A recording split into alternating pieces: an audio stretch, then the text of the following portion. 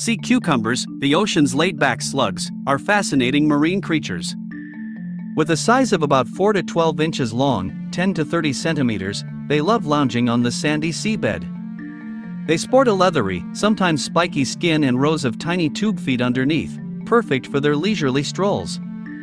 Now, here's the cool part: when threatened, sea cucumbers unleash their secret weapon, a toxic goo called holothurin, shot out from their posterior like a water pistol. It's their way of saying, "Chill, I'm not your snack."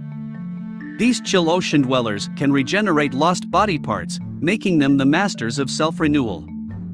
Plus, some species practice a form of sea cucumber teamwork called stacking.